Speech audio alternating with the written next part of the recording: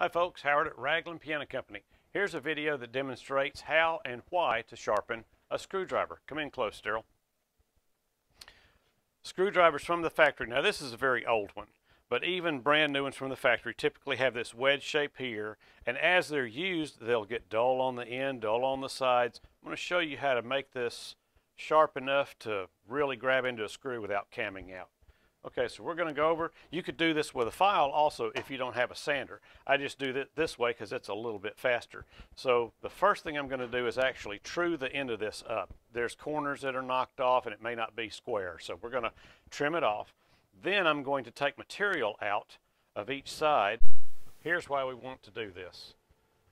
The slot viewed from the side in a typical screw, whether it's a flat head or is a round head or even an oval head, the slot is going to be straight sides, straight bottom.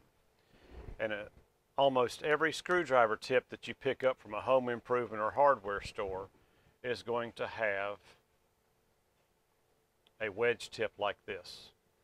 And when you try to use that inside this slot, what happens is this angle bearing against this causes it to cam out and usually burrs the edges of the screw.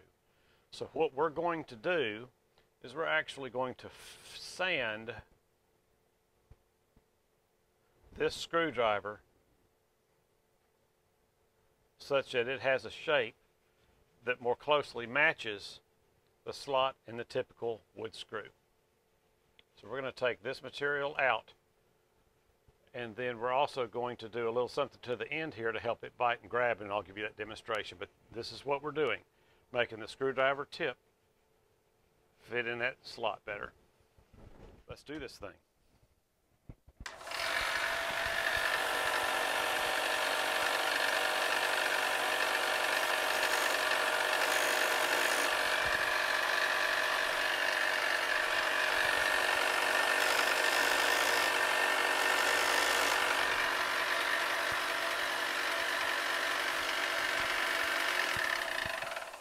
All right, so we've squared the end of it up some. I may go a little bit further because I can still see where these are a little bit rounded here and here.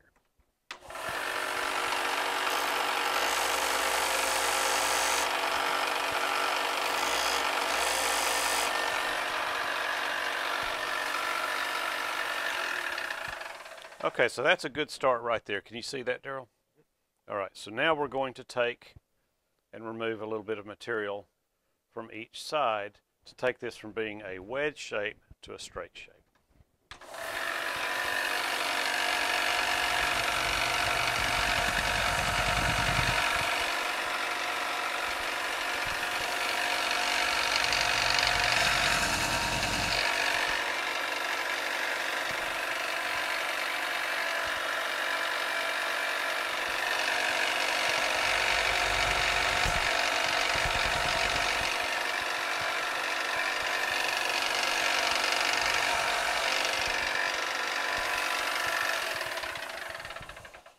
Now obviously you don't want to get this too thin.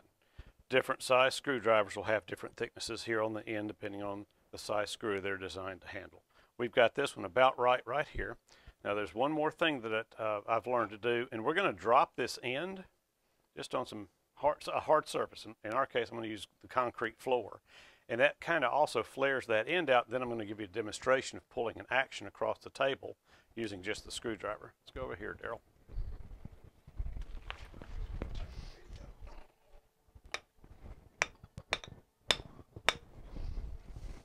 Okay, let's go over here now.